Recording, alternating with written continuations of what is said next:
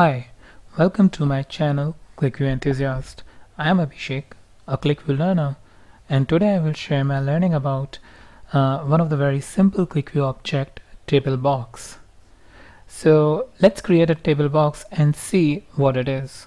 So we can right click on the blank space and go to new sheet object and have the table box here, or we can go into design toolbar and click on here, which is also a toolbox. So let's click it here for now, table box. Alright, so this is a very simple, as I mentioned earlier. We just need to give a title, say for example sample table box, and these are the available fields that you can show in this table box. So table box you can consider like a simple table, a simple straight table in which you can display the fields in a detailed view, like row by row, like you do it in a Excel where you have the complete data set and each row indicates an individual field, an individual record for the data set. So similarly, let's create a table here. So for example, we want to create it for customer, say customer address, customer number, customer type. So you can select all of these fields and all the other fields which is relevant for you. So we click on apply and OK. So you see that, let me just scroll towards the right. So you see that a simple table is created for us. Let me just resize a bit so you can view it properly. Alright, I need a charger here, so give me a moment. So now we can continue. I have my charger plugged in.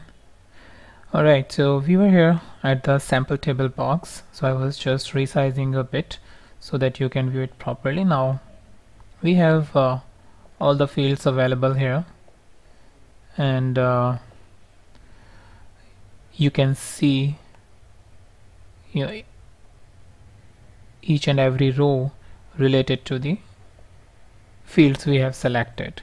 So we have customer address, customer number, and customer type. So this is a very simple table, like any other table you create in a Excel or in a Word document. But the special thing about this table is that you can select the values from here. So for example, you have a customer type and you want to just have this G2 customer type. However, there are others customer type like G3. So for example, you want to just see the G3 customer type. You can click on this and you see that everything here is now changed for this customer type G3. Yeah, and you can clear this. So this is very simple, not very much tricky like other objects we have in the QlikView. So let's see some of its property, which again very similar to the properties that we have discussed so far in my earlier videos. So this is how the fields are displayed in the table box. You have first customer and then customer address. So if you want to move any of the field above or below to change how it displayed in the front end, you can click on promote or demote. So these are the manual ways. So if you want customer type to be appeared first, so in this way you can move the fields up and down. Also you have some predefined options like count order. So you want to order these fields numerically, you can click here. Load order, so how QlikView is reading from the database or the backend data. So in the same way, if you want these fields to appear in the front end, you can click on load order. Also you have text order, so fields should be ordered alphabetically, you can click on text order. So this is how it will be appearing here. Apart from that, so for example, if you want to change any of the label, you can click on this field and change the labels, a customer address, and it will be changed in the front end. So currently it is appearing customer address 1. As soon as we click on apply, it will change to customer address, which is much more user friendly. So this is how you can change rest of the others label if there is a requirement for you. Another very special property is the calculation condition, which we usually overlook when we create these table boxes. So this is very helpful in such a way where you want to limit the number of rows which are displayed in this table box, right? So for example, you just want to show only those customer, those are related to the current year. So I believe the current year is 2012 in this case, sorry, 2011. So you just want to show all of those customer when we select 2011 from this list box, or only for a particular month, say June or July. So you want to show only those customer which are appearing in June or July or any of the month which is of your interest. So let's go by this example first, where we just want to show the customer that are related to 2011. So for that we need to go again to this properties. We'll right click on this and click on properties, and we have this calculation condition where we will say we will right click on this button which has 3 ellipses, and we will select the field from this field drop down, and I think the field is fiscal year. We will paste it field above here, and is equal to 2011. Hit OK, apply, and OK. So currently you see that it is not showing any of the value because we have not selected 2011 over here. But as soon as we select 2011, you see that the data is populated. So this is a really nice feature in such scenario where you want to restrict the values by a particular dimension. Alright, so let's move on and see some of more properties for this table box. Error message is something where you can customize the error message. So currently it was showing calculation condition unfilled. We can have some other message. So we highlight this calculation condition unfulfilled and say this table box will show only 2011 values. So we click on OK, apply, and OK. So let's select 2010 and see what it is. Now you see it is showing this error message. This table box will only show 2011 values. Cool, isn't it?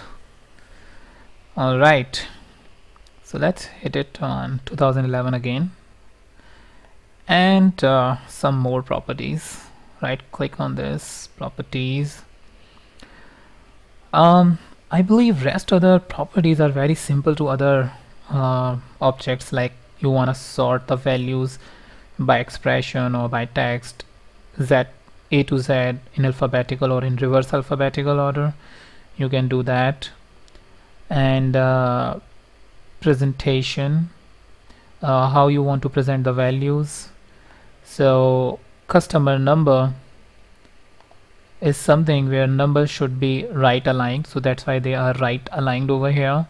If you want them to center aligned, you can click apply, and you see that the changes happened over here. Alright, other property is the omit rows where field is null. So it will omit all those rows in customer number where this customer number is null. So you don't want to show the blank or null values. You can click on this. You have a drop down select.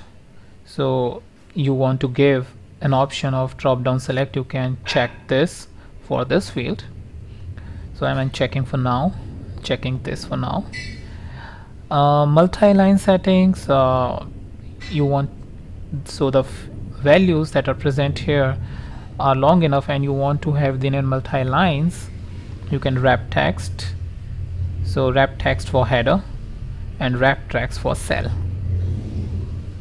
So you can play around it for your table box, but as it clearly indicates, this is for header, 2 lines, 3 lines, or 1 line, whatever you want, and this is for cell height. So in cells you have a longer values, then you can have these multiple lines for your text, for your field.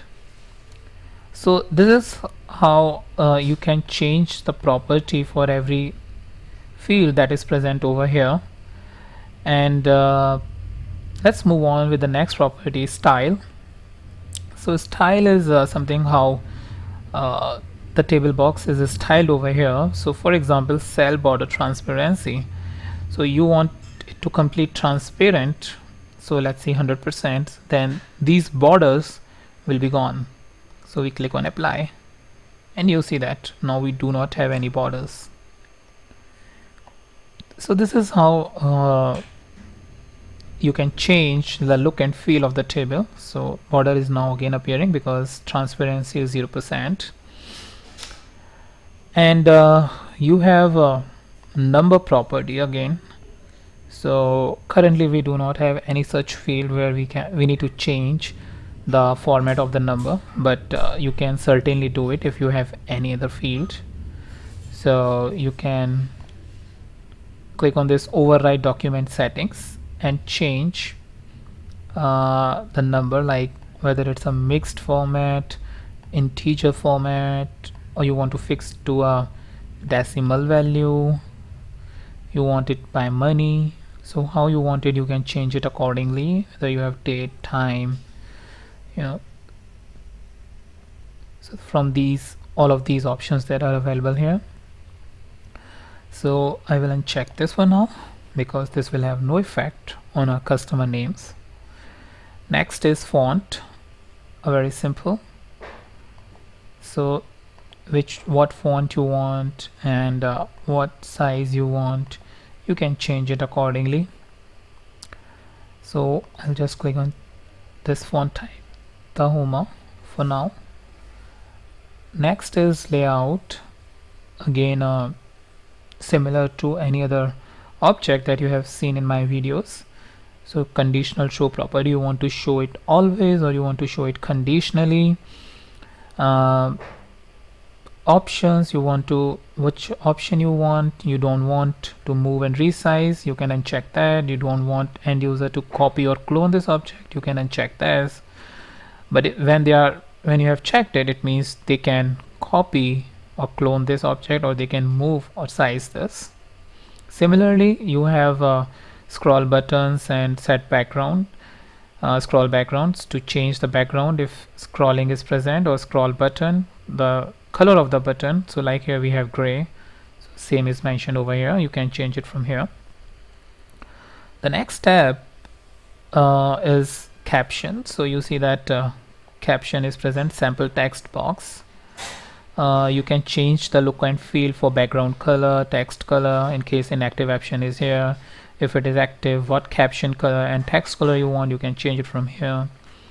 Different spatial icons you have print, send to Excel. If you want to send these values to Excel, you can do that. And you want to minimize, you can minimize this by enabling this minimize option. So that's pretty much all important and regular use property I want to discuss here. So let's meet in the next video with a new QlikView object.